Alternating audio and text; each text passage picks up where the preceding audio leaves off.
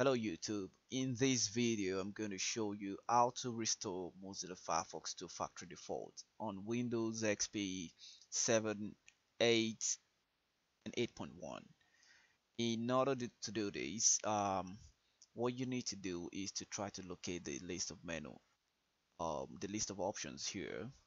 If you don't have these options here, all you need to do is to right click on this empty space and click on menu bar. It's going to remove it. Can you see that? Now to bring it back up, just right click again and click on this. It's going to bring these menu options back um, to your grid. Now the an option that we are actually interested at here is this help menu, and when you click on it, it's going to bring out a list of options for you.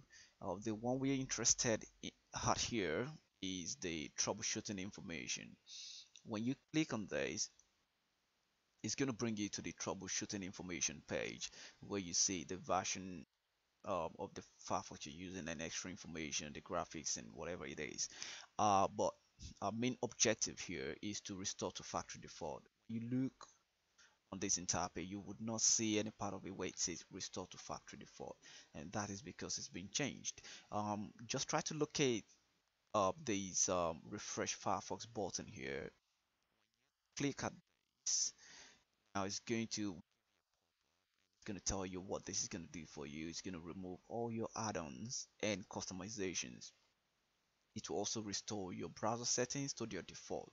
So whatever information you have stored on Mozilla Firefox is going to be erased completely, and everything is going to be restored to the factory default um, by clicking this refresh Firefox. Thank you for listening.